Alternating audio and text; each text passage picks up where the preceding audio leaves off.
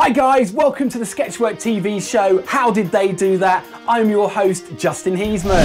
SketchWork TV. Right, this week we're going to be taking a look at the amazing floor smashing effect that we used in the Hero Trial episode 3 last year. It's where we smash the concrete and it all cracks up. And so let's take a look at that effect now, and then we'll take you through the steps to recreate it. Superhuman strength. Yeah, and it's sort of something like this, really.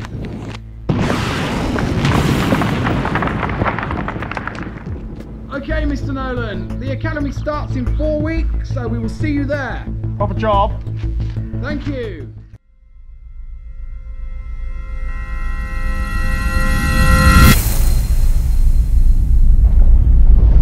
Okay guys, this is our After Effects version of this floor smash tutorial. So what we've got, I'm going to create a brand new comp and call it cracks. This is going to be the actual cracks on the floor. Okay, and what I've done, I've dropped on the actual footage layer there, and I've freeze framed it where I'm about to fall out of frame at the end, right at the end of my flying across the concrete there. What I've done, I've right clicked and I've turned it into a guide layer.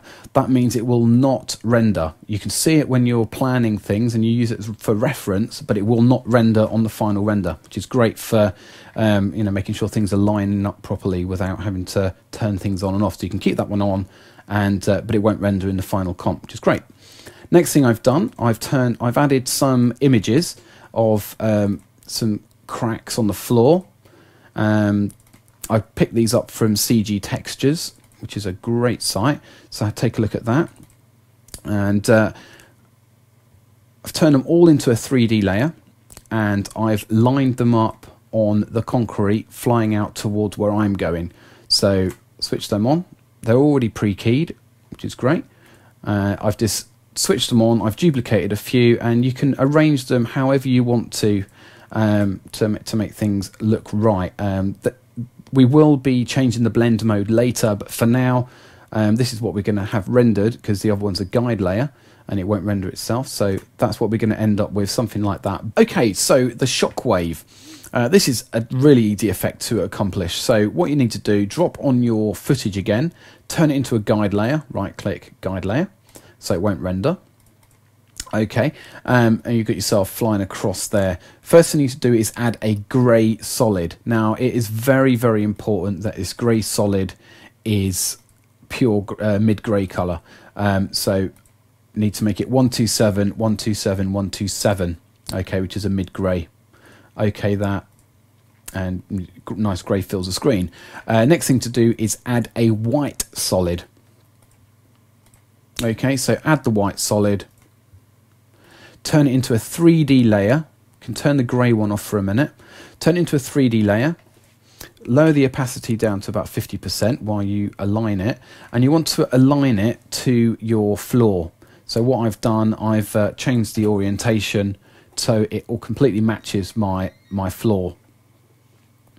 And next thing we need to do is, once you've done that, whack up the opacity again. So it's 100%. And drop on a ellipse effect. So drop on the ellipse effect, change the center to your impact point, which is what I've done there, which is where his hand is hitting. And you want to, right at the beginning of your footage, keyframe the width and the height to be 0, and change the thickness to about 95. That works well for me. You can change it to whatever you like, but it gives it a bit of good thickness there.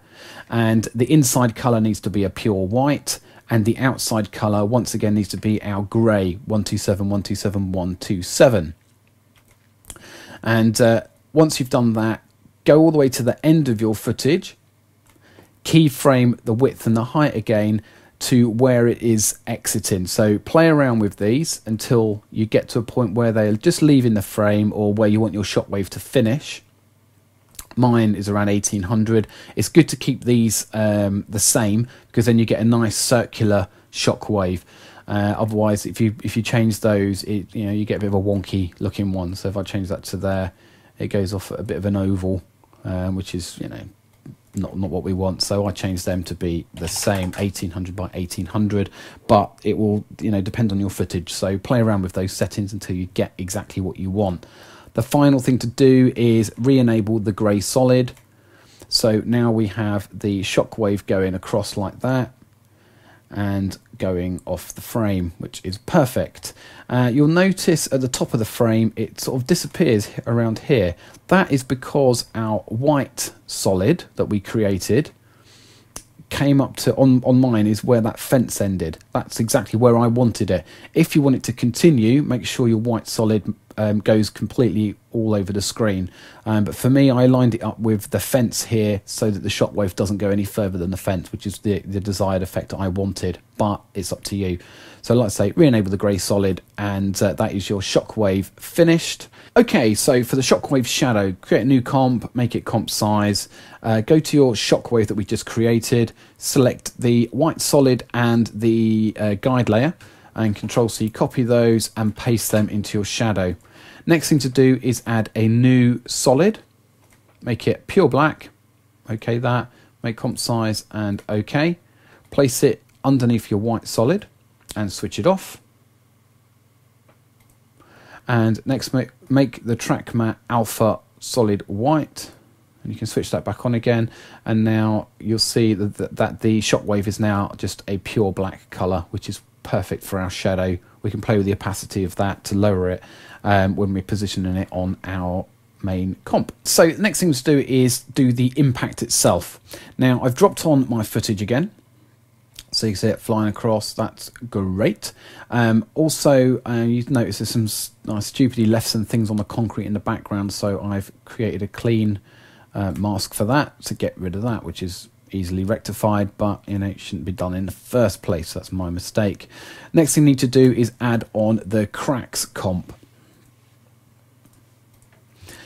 So we add that on, and what I've done, well, it's a different one, but hey, you know, whatever one you want to use, you need to add a mask to that. So add yourself a mask. I've just done a very simple mask there, and I've added a bit of a feather to it, and I've animated it. So as I've flown across the screen there, I've animated the mask to follow me until the very end, which is great. Finally, I've changed the blend mode to classic difference, which worked for me.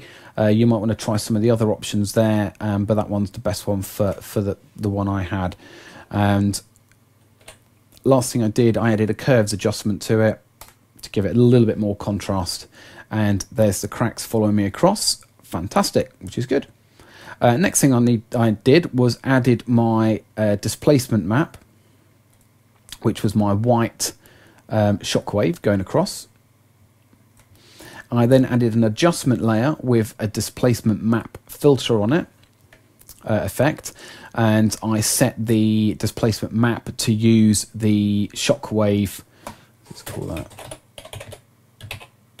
just stop confusing things, to use the shockwave layer.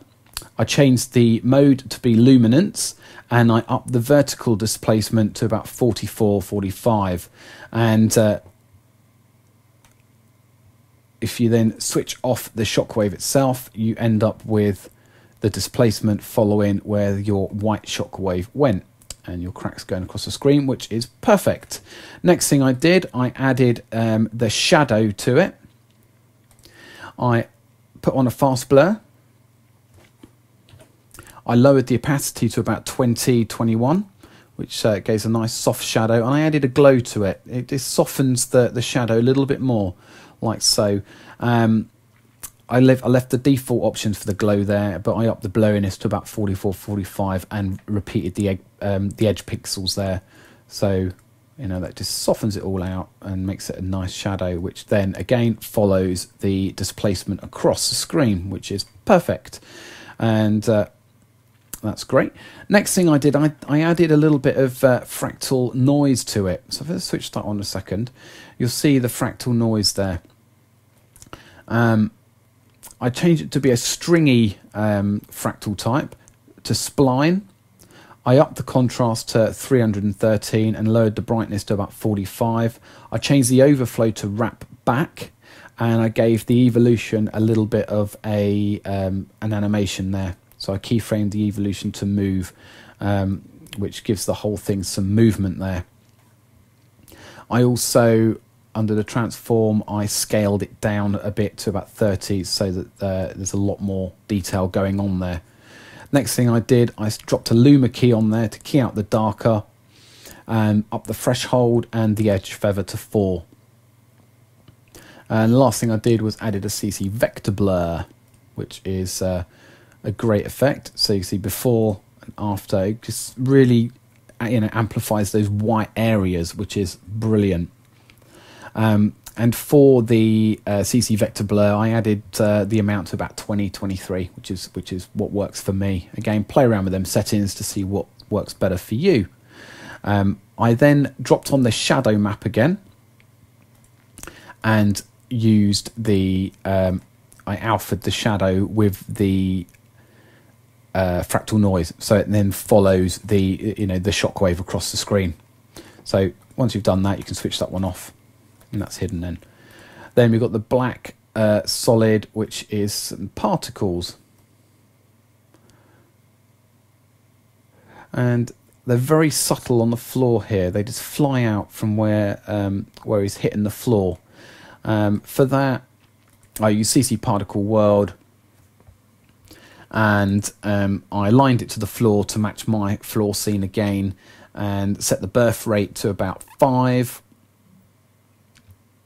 and I keyframed it so that, bring up the keyframes for that, so it bangs out about 5 and then reduces down to 0. So obviously it stops going, but the particles that are already generated are still flying across the screen. I changed the position to match my floor, which is great. Physics, I set to be jet sideways, which worked for me, and a velocity about 3. Then the particle type, I set the particle type to cube, the birth rate size, the birth size to 0.38 and the depth size to 0.13, which worked for me.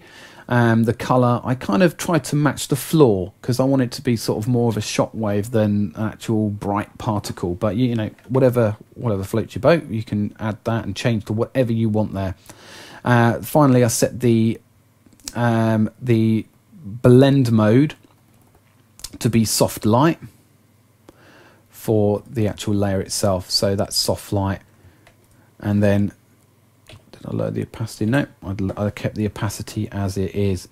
Now, if you go to the options for the CC Particle World, go to the rendering tab, and I changed it to be ice. That means that the particles slide across the floor, which worked great. And I also forced motion blur on that to give it some motion blur, which is fab. The last thing I did on top of all of that, I added a mask of the original layer. I masked Dean out of this layer here. Otherwise, the shockwave would go over the top of him. The shockwave would also go over the top of his hands and everything. And same with the original cracks. So if I turn that off, you can see the cracks are going sort of starting on his hand, which is no good. So mask out your subject as well. You might need a little bit of animation on the mask. So it goes, which is great. So it kind of follows him, so you might want to, when you're shooting that, make as little movement there as you can, because to save yourself some time.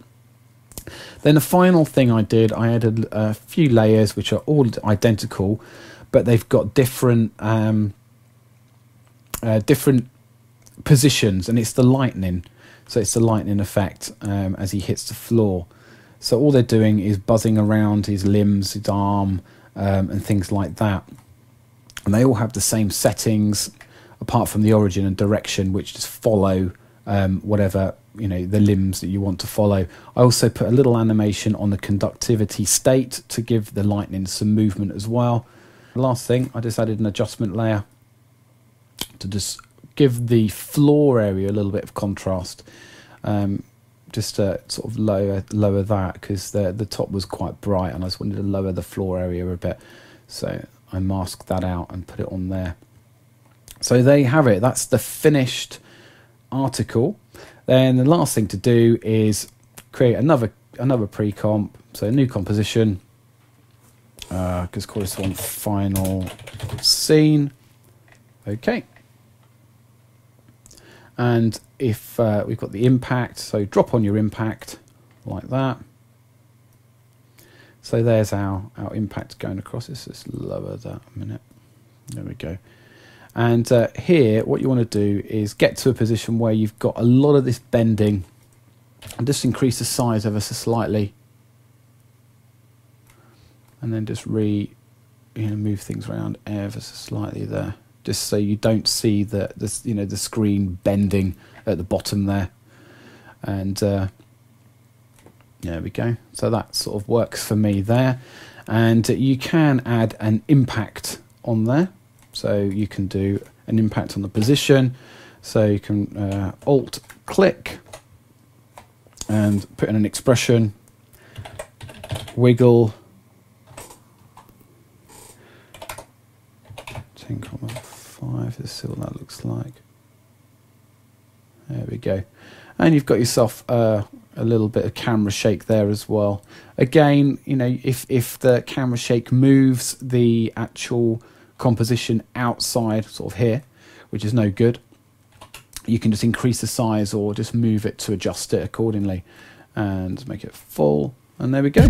Woo! So there you go. One smashed floor beyond recognition, but without anyone phoning the police to take you away.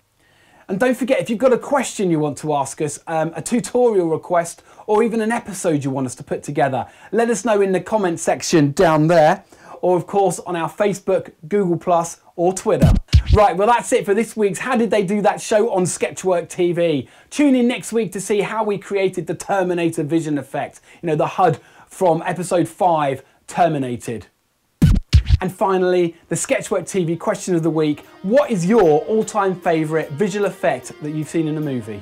Maybe we will recreate it. Who knows? Until next time, I'm Justin Heasman, your host on SketchWork TV. How did they do that? See you again.